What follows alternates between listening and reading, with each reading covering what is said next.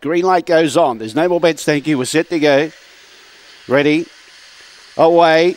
Give Me Lip wasn't that quick away. The speed across out wide. Bit Lonesome and Nicky the Weapon. Nicky the Weapon for Pat Mould. Trying hard. Got clear by 2 lengths. Now behind those, Glatzer starting to run on as well. Regal Killer copped the check. Just Chasers too far back. In front, Nicky the Weapon. Trying hard. Bit Lonesome. Nicky the Weapon beats Bit Lonesome. Third, Glatzer. Fourth, Flashing Home Late was Just Chasers. Runaway Ralphie was just behind those. Then we had Barnsey Bale. Regal Killer was near the tail end of the field with Give Me Lip. Another one for Pat Mould. Oh, she's on fire.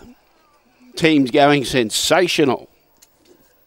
Nicky the Weapon has been able to get across and find the lead. Bit Lonesome when nearly a Quinella again.